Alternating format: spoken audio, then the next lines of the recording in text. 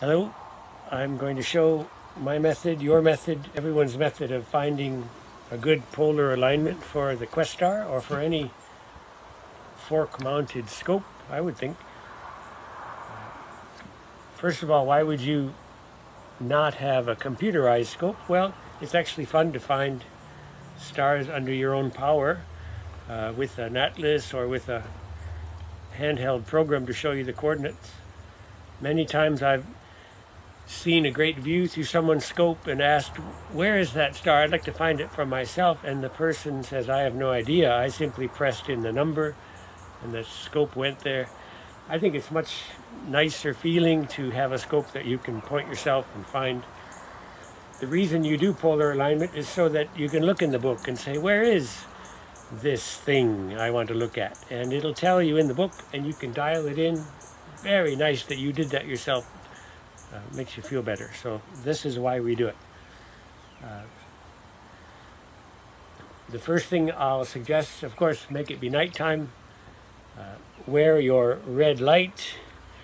I need glasses because for me, I can't see the fine markings on the gauges without glasses. So I'm kind of encumbered when I go outside. I got my pockets full, extra lenses. I've got my 24-inch Brendan here, just because it's a little easier to set up the tripod, set up the polar alignment with a less powerful lens. It's up to you what you use. May I suggest the first thing you do, since I use mine for birding, it's a duplex.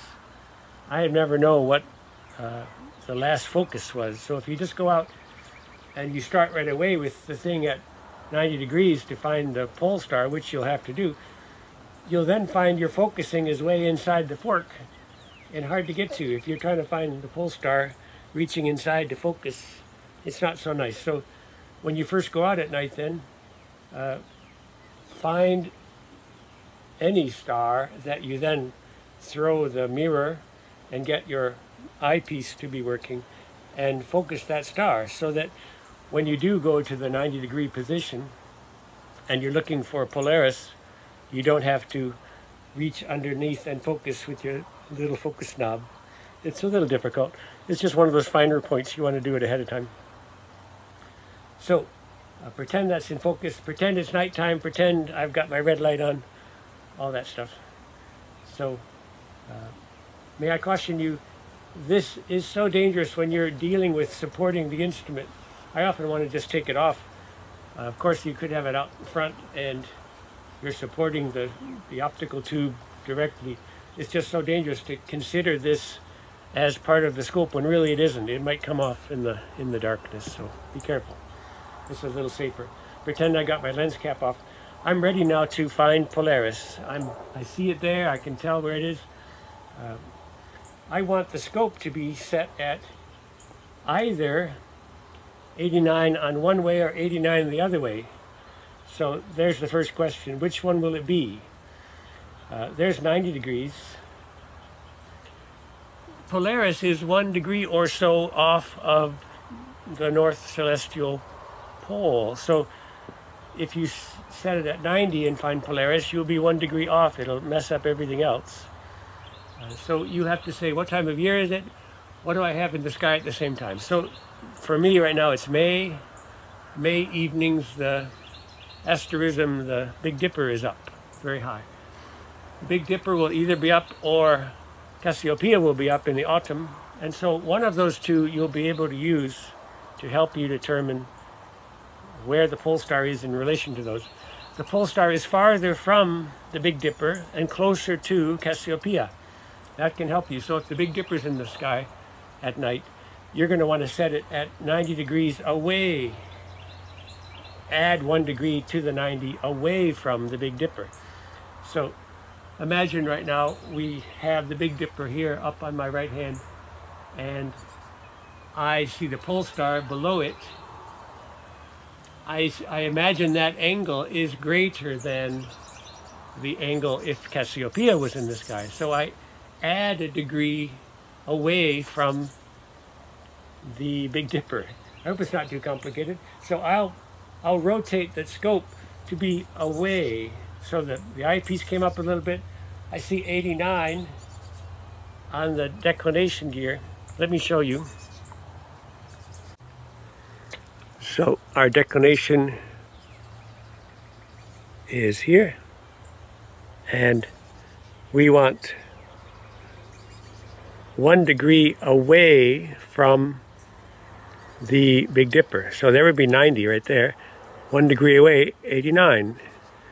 Of course, it would have been 89 the other way too, so you have to consider what constellation you're going away from or toward. And as I say, this is springtime, so the Big Dipper, the Great Bear, is up. I want to go away from that to be a good alignment. So I've got 89. The eyepiece has risen a bit. The tube has gone down. That tells me I'm going away from the Big Dipper. So what do I mean by that?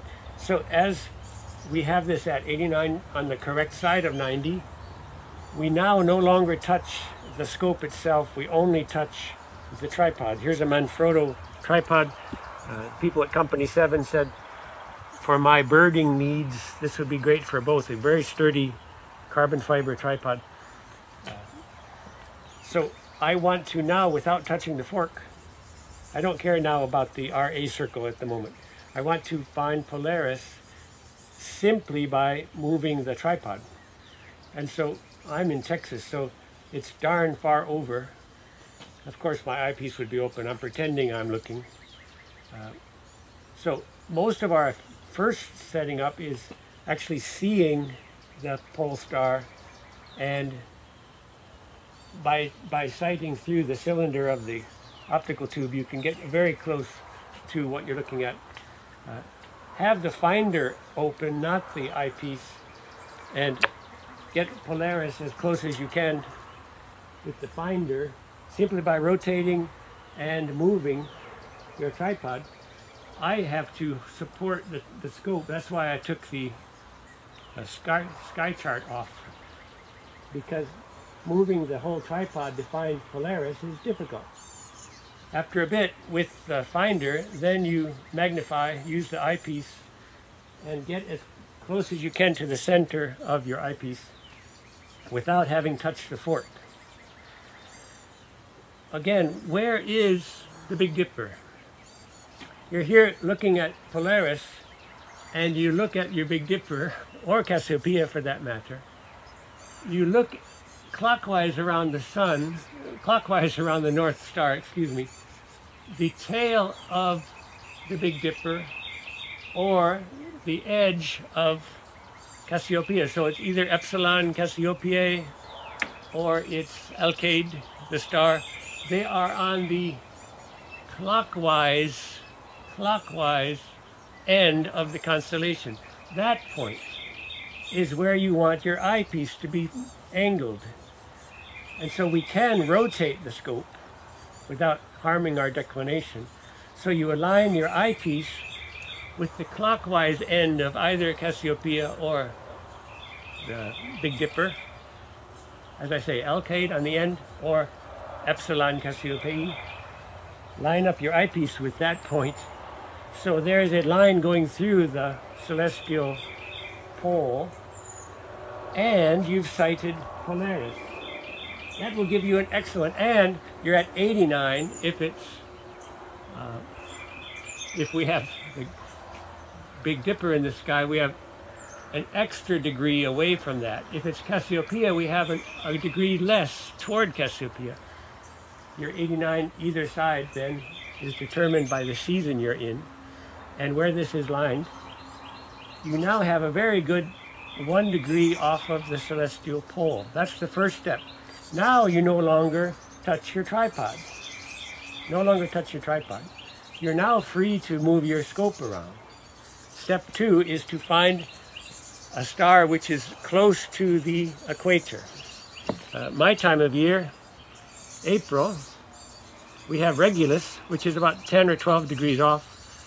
If you have Procyon in the sky, that's only 5 degrees off the equator. That might be better. So you look up the coordinates for either of those and sight that star in your scope. So now I'm free to use the scope, but I'm not free to move the tripod. The tripod is now set for the pole. I'm imagining now I'm finding a star on the equator. Imagining I'm actually using my scope. And when it's centered, then knowing the coordinates of the star, I move my right ascension circle. I'll show that to you. Of course you know what it is. So with 2 fingers, this is only one because I'm holding the camera, you can rotate this to put the correct line at your hairline for the correct coordinates for either Procyon for me or Regulus. The larger numbers are for the northern hemisphere, smaller for southern. Sorry about that, southern hemisphere. We're always shortchanging somebody around here. So imagine now we have this star sighted and put correctly on our right ascension circle. We are now completed. We have completed 2 of the steps of our process. So with these 2 steps completed, this is really as good an alignment as you might need. You might very well find that any star you look up in your book, you can then just set your declination, set your RA from the chart, and you'll be very close, at least with the finder, you'll be able to find it. But there is a 3rd step. The book shows you your Questar manual. If you would set the coordinate for Polaris, is it 2 hours 30, 2 hours 40 minutes? I forget what it is. But if you then go to your set RA circle, find 2 hours 40, then find Polaris,